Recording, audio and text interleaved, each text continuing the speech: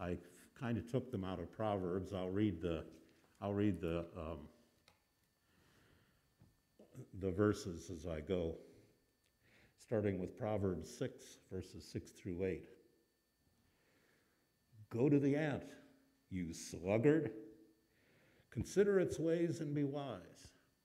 It has no commander, no overseer or ruler, yet it stores its provisions in summer and gathers its food at harvest.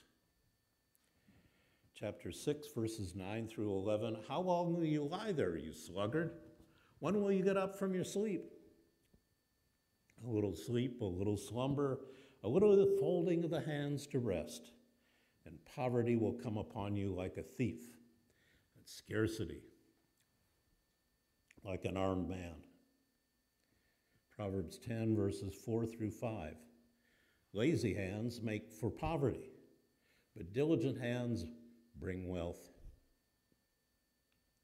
Who gathers crops in summer is a prudent son, but who sleeps during harvest is a disgraceful son. Chapter 12, verse 11. Who work their land will have abundant food, but who chases fantasies has no sense. 13:4, a sluggard's appetite is never filled, but the desires of the diligent are fully satisfied. 14:23, all hard work brings profit, but mere talk leads only to poverty. 21:3, the plans of the diligent lead to profit as surely as haste leads to poverty. And chapter 22, verse 29, do you see someone skilled in their work? They will serve before kings. May God add his blessing to these readings. Look to the ants. Solomon tells those who resist the Bible work ethic, ants are social animals. They have a natural division of labor. Different groups do different things. And it's interesting in the Bible that Solomon refers to ants as she, because except for drones, male workers, almost all ants are female. It's a fact. But how did the Bible writer know that? Somehow he seemed to know. And ants communicate with their antennas. And they also pass scent clues. When they find some good food, they mark it with scent glands so that other ants can go right upon the trail. So we think that humans rule the world, right? You know, there's a lot of humans everywhere. What is it, somewhere over 7 billion of us? We are 3% of the animal biomass of the world. Ants are 17%. So who rules the world? Ants are people. They outnumber us. They outmass us. They're an army. And you think about it, do ants ever complain about their jobs? Do they grumble about they don't really like the queen and they wish they were in another hive or something? If they were in another hive, the other hive would kill them. They just want their own.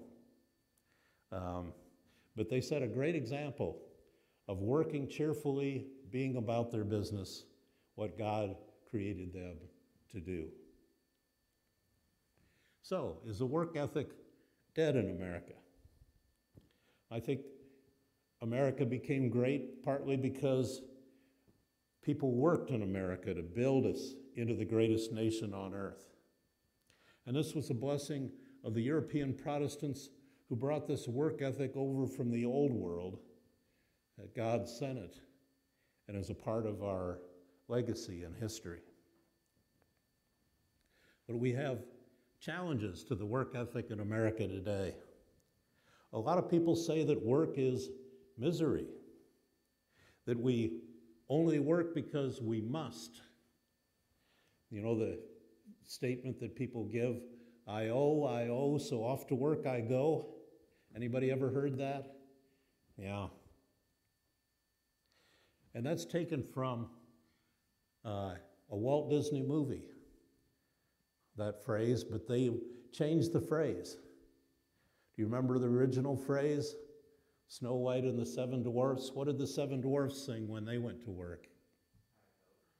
Hi ho, hi ho, it's off to work I go. And they were going off to work in the mines to pound rock all day and derive ores from that. And they were just excited about the opportunity to work, to make their contribution to the world. And so should we be.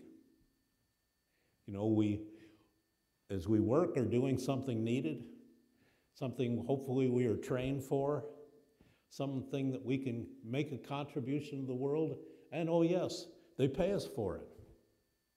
So that's good. Some people say the goal of working is to be promoted to management so you can make other people work for you. And so you don't have to get your hands dirty. You can be the man and you can tell them what to do and they'll do it and you can watch them work. I think in contrast that people who are promoted gain responsibility as well. They have to oversee everything else, and they need to set an example to encourage other people rather than be excited about the power and perks of their jobs. Then there's some people who evaluate their situation, whether they're paid more to go to work or to stay home, and if the expenses and benefits are better by staying at home, they stay at home, and if they're better by going to work, they go to work. Right now, one of my nieces, I've learned, is staying home because she comes out better staying home than if she went to work. You know, she's got income and things that she's better off, she thinks. Well, the reality of this is that all of us need to do something worthwhile to make a contribution. I had a year of retirement.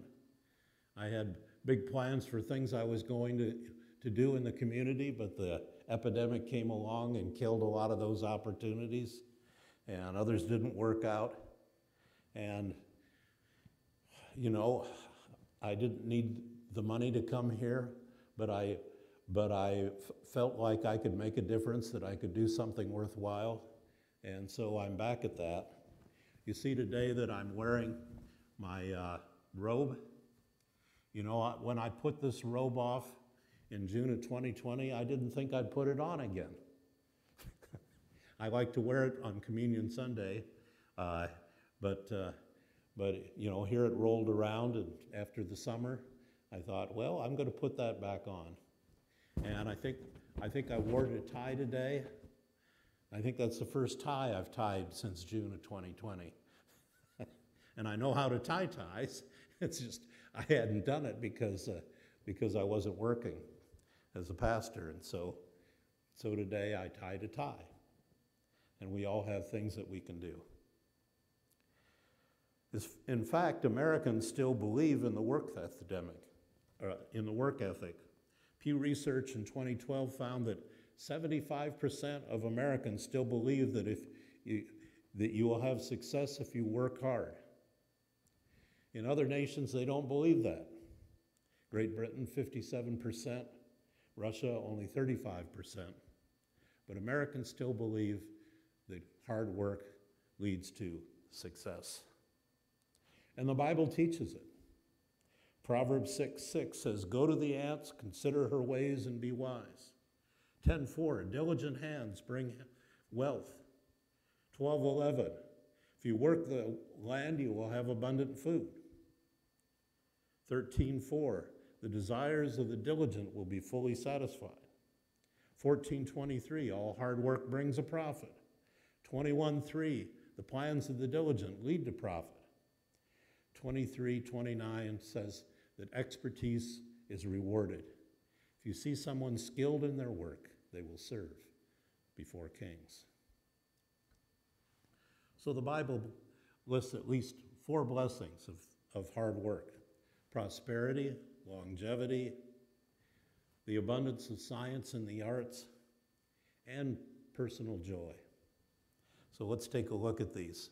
First of all, hard work in Western countries, an example to the rest, has brought prosperity unparalleled in the history of the world. I think it was the Little Mermaid's movie where she sang that I have gazmos and gadgets galore. Okay. But that was an application of the Bible work ethic. And almost all first world nations are Christian, with the exception of Japan. In fact, out of the top 10 major nations that have the highest per capita income, they're all except Japan are Christian. And that includes Switzerland, Canada, and let's see, I have Germany and the United Kingdom, Australia, the United States. That's many of the top 10. It's interesting, some of the Gulf oil states have a higher per capita income, but the rich are getting all of it. The poor people there don't have much of any, so it's kind of hard to count them. And how do news agencies miss that Christian nations are better off than non-Christian nations? And that Christians are better off individually because they put away vices and work harder and better, and over the long time earn more money. In fact, you look at emigration patterns in the world. Where are people moving from? Well, they're moving from non-Christian, particularly Muslim nations, to Christian nations. Why? Because we have good things that they don't because of our beliefs. The second is longevity, unparalleled in the history of the world. Life expectancy in 1900 was 45. In 2021, it's 73.2. And if you look at the map of world nations, you will see that Christian nations, largely, and Japan are over 70, and non-Christian nations are basically below 70. That's based on a belief that all life is precious to God, that healing is for everyone, that hospitals and medicine are here to make the world a better place. Longevity unparalleled. We also have developed the arts and the sciences never available before, partly because we have the money to do those things. Christianity teaches that the world is knowable, that God leads to all truth and beauty, and science and the arts, that we should bless others. And the principle that education for everyone is a Christian principle. And we want people to learn and not simply be indoctrinated as they do in some schools. You know, for example, in North Korea, that children are taught every day to worship their leader and to pray to him because he's their God. And our system doesn't do that because we don't believe that any human is God. And you can imagine the kind of education that they get out of that system. Most important is joy in work, a satisfaction in a job well done. That as we work, we make the world better. Christianity also brought a day of rest to the world, and non-Christian nations have adopted it because their workers work better when they get a day off now and then. So we should thank God for work. We should thank God for the things that we can do to make a contribution, to make a world a great place. We should have the attitude not, I owe, so off to work I go, but hi-ho, it's off to work I go. Great, let's put in another good day of work. Shall we pray? Lord, I thank you for the work that I have that's not finished, and I'm looking forward to doing even more of it. And I think that in heaven that we will all work, that we will all have things that we do, and things that we love to do, and we can make a contribution at. Farmers will farm, musicians will play, preachers will preach, and we'll be able to do all kinds of things that we've always wanted to. Whereas in hell, they're cracking the whip and grouching all the time. Guide us in celebrating the joy of work. We pray through Jesus Christ, who himself worked the works that he had on his mission until you called him home. Amen.